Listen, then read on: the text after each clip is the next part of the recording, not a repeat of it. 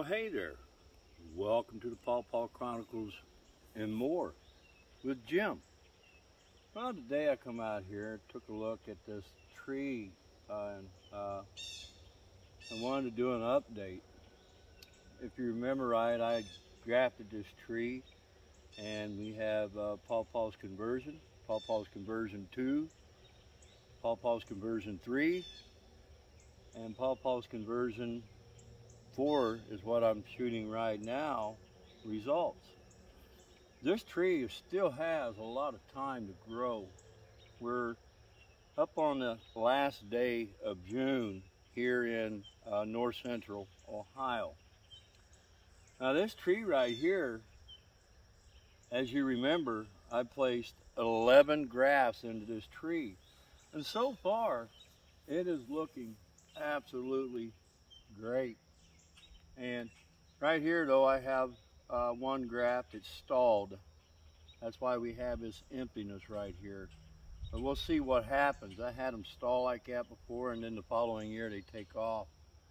But one thing that I will tell you that I've noticed in looking over this tree that I wanted to share with you is it's doing almost the same thing as Rigel did last year.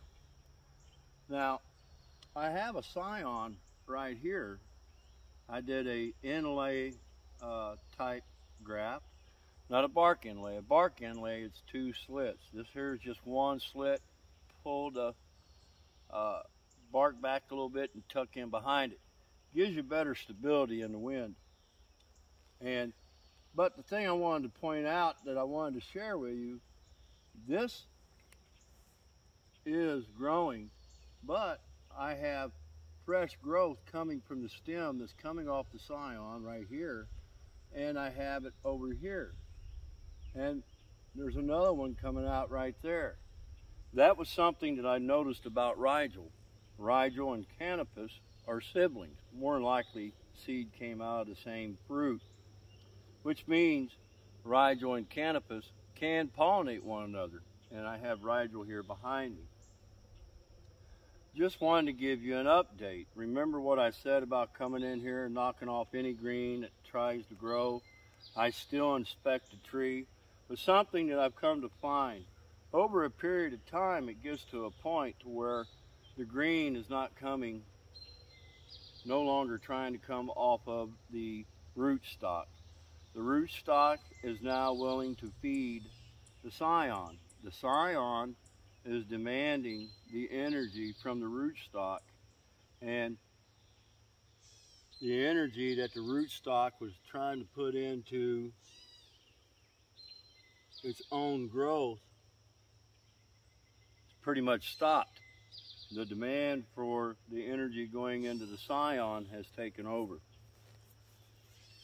And I've been taking still pictures of this every few days, and I'll do a slide show with it and share it on the Pawpaw Chronicles Facebook group later on, probably towards the end of this year. And we'll get to see the tree in its entirety as far as how it's growing. Although I'm not really liking this empty space right here, but I'm still happy with what it is that I'm seeing. I'm very, very pleased that this tree is taking off. It's a hot one. I just wanted to share the update with you folks on the channel of how the tree is doing. It's doing very well. Not bad at all. It was a seedling I bought from an Amish guy that I had explained a long time ago. Make sure, there's a piece of grass.